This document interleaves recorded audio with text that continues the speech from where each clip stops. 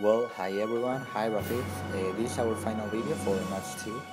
We'll be talking about optimization theory. We are Javier Gomez, Manuel Contreras, and Ignacio Sanchez, and we are going to talk about discriminating monopoly and monopsonist. So, first, what is a monopoly in general? So, this is a kind of market situation characterized for the existence of one producer which controls the great majority, almost the total offer of one good. So, this situation has direct consequences on the market, and we think that the most remarkable ones are that the price is controlled by the producer. This is because there are no competitors who can influence on the price. The producer can restrict the total offer, and he has superior profits compared to other markets. So we also attach a graph which illustrates how the cost and income change in a monopoly as we increase the number of units. So now, what is a discriminating monopoly? If the same producer has a monopolist role in two different markets, there are two markets where the same producer has a monopoly, and he fixes different prices for the same good, we will be talking about discriminating monopoly. Why does he do that? To maximize profits. He will fix prices taking into account facts as the total income of the market and the price elasticity. Also, there's one requirement that is needed to talk about discriminating monopoly, which is the existence of a physical barrier between the two markets to enable someone to buy products in the cheaper market and sell them by his own in the most expensive one.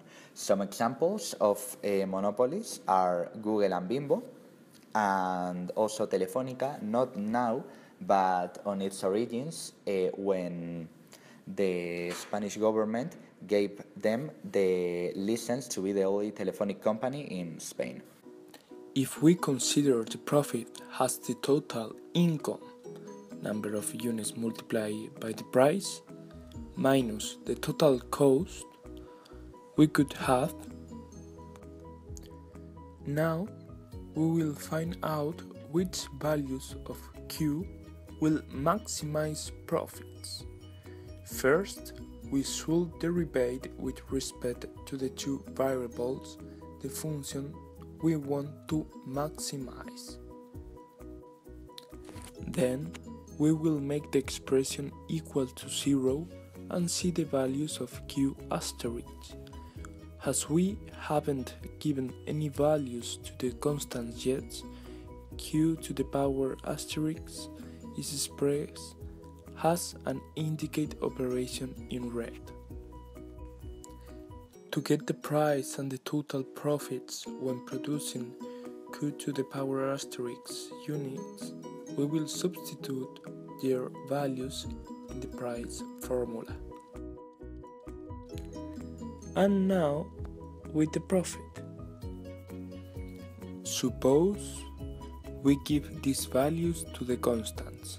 A1 equal to 70, B1 equal to 1, A2 equal to 50, B2 equal to alpha equal to 10.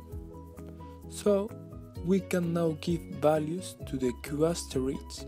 As a result, we get the point 30, 10, which, as we can see through the second derivative test on the right, is a global maximum.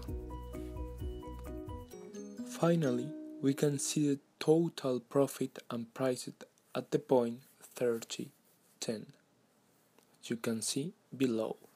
The definition of discriminating monopsonies is a market where there are many players for just one applicant. It is very common in certain goods such as war tanks for the army or public industry companies, etc. In the monopsony, the applicant could make pressure to get what they want in terms of price and quantity. The characteristic of a monopsony is that there is just one producer, a lot of suppliers, just one or not many applicants, and normally there is no restriction in that kind of market for the certain producers. How does differ from the discriminating monopolist?